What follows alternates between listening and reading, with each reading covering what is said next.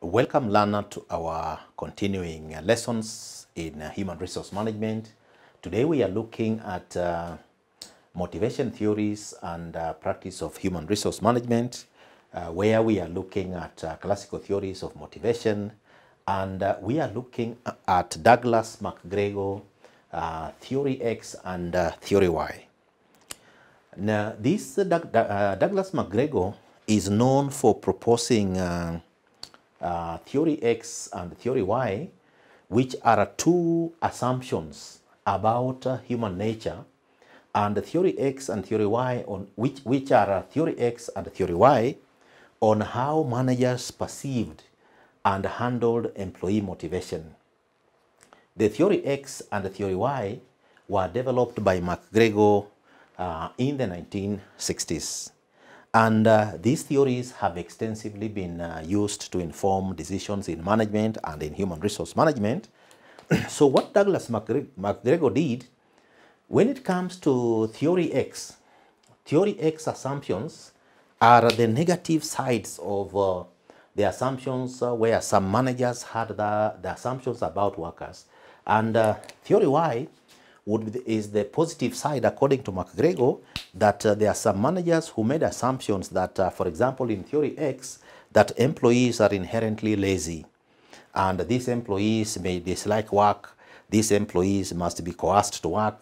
So when managers have that kind of a view about workers, then those supervisors or managers will handle employees with coercion or a dictatorial management style. But on the other side, where an organization, a supervisor or manager views employees with assumptions of theory Y, then the theory Y is the opposite of theory X. And in theory Y, it is presumed that individuals will even like to do work so long as the environment is created to have them to work effectively. And what Douglas Mcgregory proposed is that managers should emphasize on the theory Y assumptions to be able to create environments that help employees achieve their objectives. So we can have a look at theory Y and theory X, and then we see what were some of the assumptions that were made under theory X and theory Y. So here you have theory X assumptions. Theory X assumptions. Okay. Now, when it comes to theory X assumptions, as you have said, Lana, this is the positive side. Okay. This is theory Y, theory X. Theory X is the negative assumptions that supervisors or managers may have regarding workers. And what are some of these assumptions? What are some of these assumptions of theory Y? We have just indicated that in terms of a working environment, a manager may argue that the average worker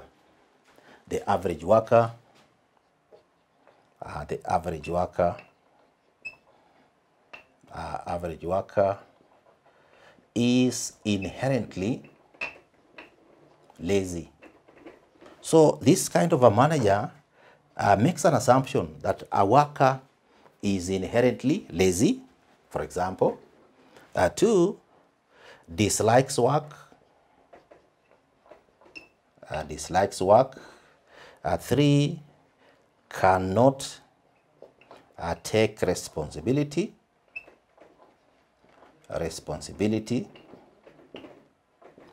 4, should be coerced. Should be coerced.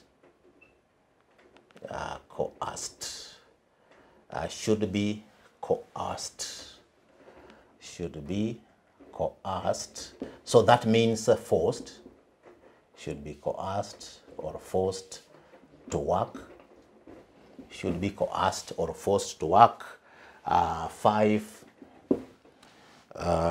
will avoid work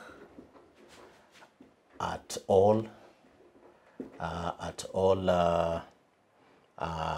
options. So if an employee has an option to avoid work according to these assumptions, a manager assumes that this employee will avoid work at all options, at all options, or maybe opportunity. So these are the kind of assumptions, and these are not all the assumptions. These are some of the assumptions that were proposed by Douglas Mcgregory, that when you look at a work environment, there are some managers, and these managers may have this kind of assumptions about workers. And when they have this kind of assumptions about workers, then these kind of managers are likely to adopt what is called a dictatorial approach to managing these particular employees within the working environment. Then, on the other hand, there is now the theory X assumptions. Theory Y assumptions. Theory Y assumptions. Now, the theory Y assumptions, this was the negative. So theory Y is the positive side. And when it comes to the positive side, according to Douglas Mcgregory, employees, the average employee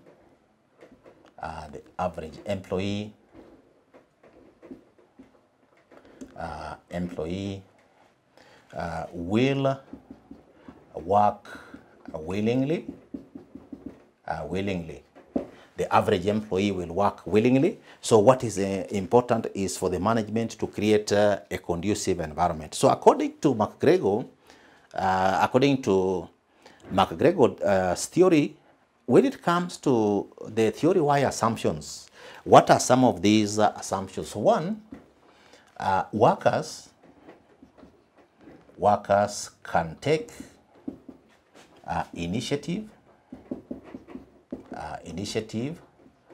for their work. Two, workers are responsible so long as the right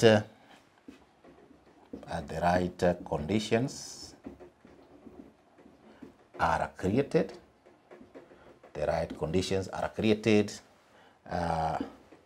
Workers will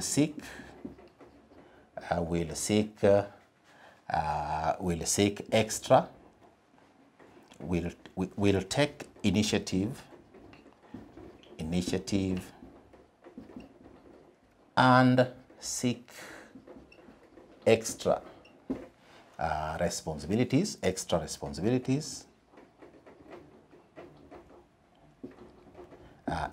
So what we are saying, Lana, if you look at the theory Y assumptions according to Mcgregory is arguing that this is the progressive side, and workers can be what is called highly ambitious.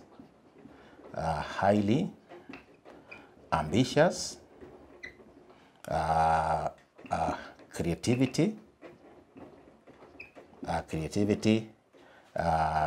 is inherent among the workforce and so on. So these are the issues. On the theory Y assumptions, if managers make an assumption that the average worker will take initiative for their work, the workers will be responsible so long as the right conditions are created. Workers will take initiative and seek extra responsibilities. Workers are highly ambitious. Workers are willing to be involved in decision making. And when it comes to performance, these employees are able to provide output. So what Mcgregory provided is that Douglas Mcgregory, as a note learner, Mcgregory indicated that it is the responsibility of management to create the right work environment, right work environment for employees to operate in. So according to Douglas Mcgregory, looking at theory X and theory Y, Mcgregory, Douglas recommended theory Y for progressive managers. So for motivation purposes, Mcgregory Douglas provided that managers who are progressive should be able to create a conducive environment, and once they create a conducive environment, the assumptions on which they should base decisions on regarding their workers could be the theory Y assumptions, and encourage employees to be able to perform. So those are the issues that surround the theory X and the theory Y assumptions in relation to a work environment. So we can go through this learner slowly again. We have looked at Douglas Mcgregory theory X and theory Y, and we have indicated that in the 1960s, Douglas Mcgregory is known for proposing two assumptions about human nature, and these two opposing assumptions were theory X and theory Y, and according to Douglas Mcgregory, these were the set of assumptions that managers perceived their subordinates or their work environments, and the kind of the managerial decisions they took were influenced by these assumptions. Then we have looked at theory X assumptions and indicated that the theory X assumptions were the negative assumptions that managers could make regarding their employees, and that would then influence the kind of management styles they adopted.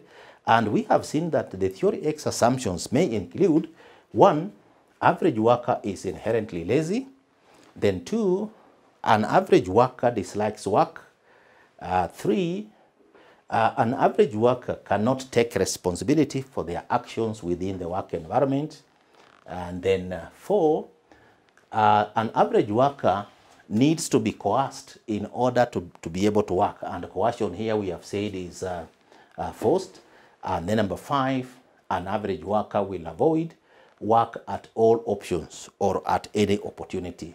So this then will make managers who are managing employees with this kind of a perspective to adopt a dictatorial or autocratic management style. So when workers are handled with that kind of a style, sometimes it may create challenges. So that is as far as the theory X assumptions are concerned. And when it comes to theory Y assumptions, this is the positive side. And the average worker, according to the managers who perceive workers this way: 1, workers can take initiative for their work; 2, workers are responsible so long as the right conditions are created for them; then 3, workers will take initiative and seek extra responsibilities; 4, average workers are highly ambitious; and 5, creativity can be inherent within workers or it can be cultivated. So those are the theory Y assumptions, a set of which some managers may perceive their subordinates and now be able to sometimes adopt what is called a democratic leadership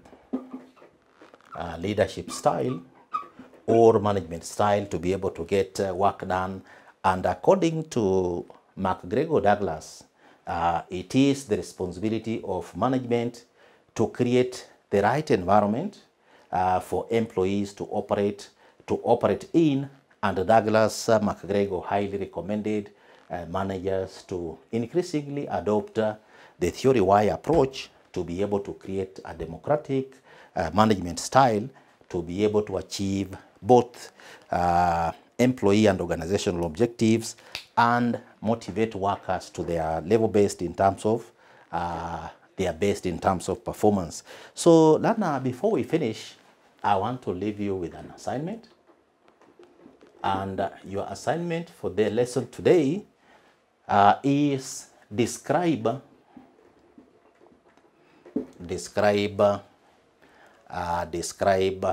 Douglas